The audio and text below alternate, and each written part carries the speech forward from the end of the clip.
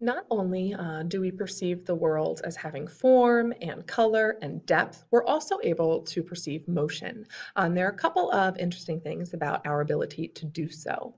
Now, usually, the way that we perceive motion is that our brain makes an assumption.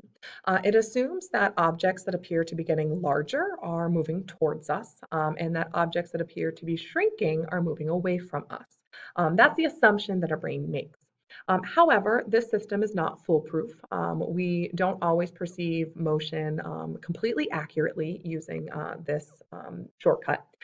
For example, two objects moving at the exact same speed, one larger and one smaller, will be perceived as moving at different speeds. Large objects oftentimes appear to be moving slower than smaller objects. If you live near an airport, for example, the really, really jumbo jets always seem to be moving a little bit slower than their smaller jet counterparts. They're not actually moving slower, they just appear to be so. Um, Now, our brain also has the ability to perceive motion out of still images. This is how we're able to see movies. Movies are just a string of a lot of still images presented in really rapid succession. And this ability or this phenomenon is known as stroboscopic motion.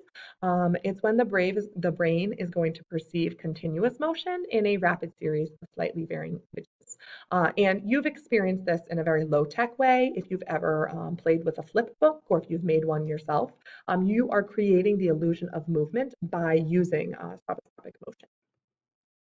Another kind of interesting thing is something called the phi phenomenon, where we actually perceive motion. It's an illusion, but we perceive motion or movement when adjacent lights blink on or off in quick succession. So I've given you two different examples of this.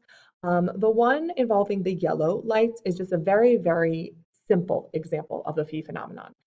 The light appears to be moving across the top and bottom row. You see an illusion of movement and see some sort of like general path that the light is following, even though it's just, flashing from one dot to the next. We see a common fate there, that it's moving in a certain direction.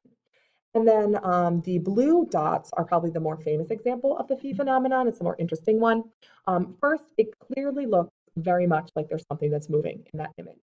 And then the other really cool thing about this example is that you actually see when that blue dot blinks off, you see pretty solidly an image of a disk there.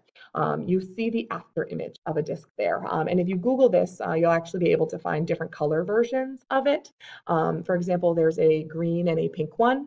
And here I've actually found it for you. And with this one, if you stare at that cross in the center, you're going to see pretty quickly what appears to be a green dot traveling around the circle. If you then look away from the cross to where that green dot is supposed to be, you'll realize there's not actually a green dot there. The pink dots are disappearing, but a green dot is not actually appearing. And so this is a combination of the phi phenomenon paired with the after image effect, which you should have already learned about.